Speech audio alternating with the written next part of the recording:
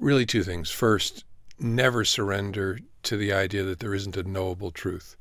Right? You can like rain, I may dislike rain, but it's not raining in this room while you and I are speaking. That's an objective truth. And so don't surrender to the notion that things are unknowable.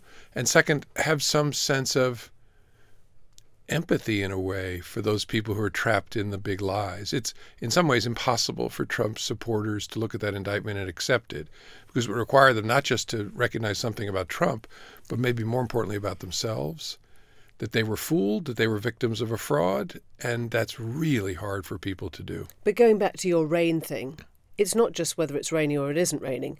They get to vote for rain, right? And they get to vote again for rain, Trump, based on what he is now telling them. Sure.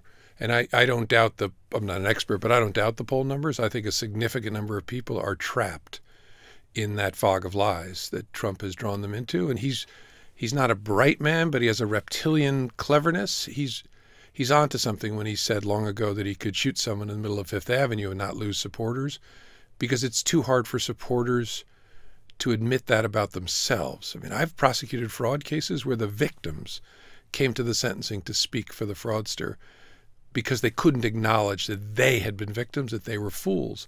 The images of January 6th on the televisions in the United States whisper to those people. They say, "You fool, look what you did, you fool."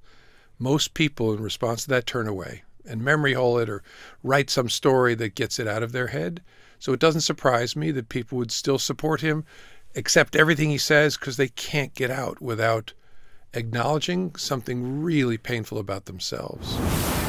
The Newsagents. This is a Global Player original podcast.